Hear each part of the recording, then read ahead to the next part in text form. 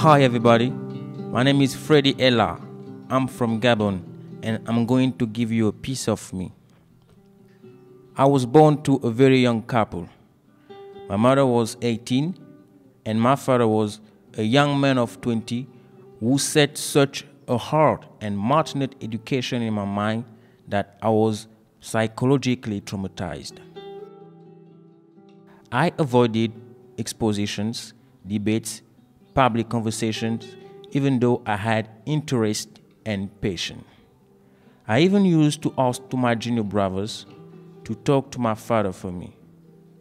Up to the age of 20 or more, I kept to myself. I could not talk to people. I was so scared of all people of my parents' generation that I started and stammered when I spoke in front of them. One day, during a familial meeting, I was asked to give my opinion on a problem because I'm the leader of the grandson's generation. My way of speaking was catastrophic because I wasn't used to that.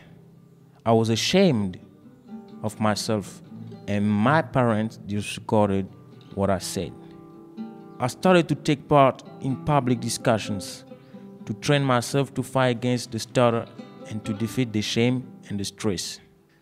I wanted to be able to share my ideas with other people.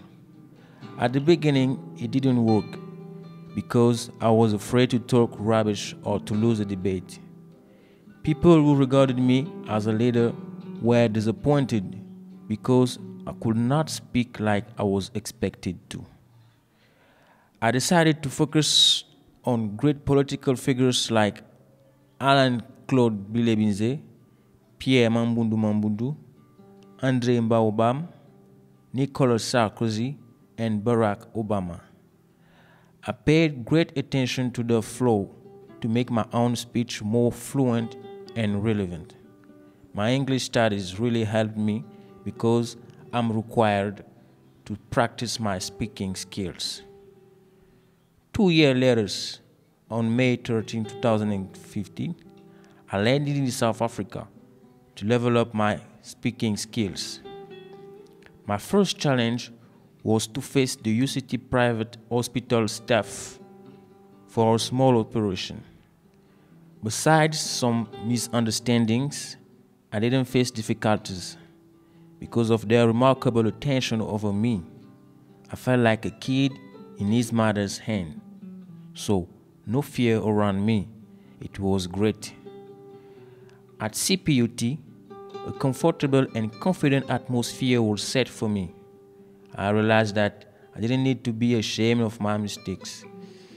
With my new teachers, I started to participate during classes, so much that I often ask myself if it is really me speaking.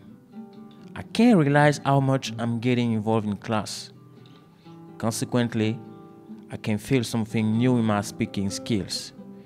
I feel braver to hold the flow in front of people because it was impossible 5 months ago.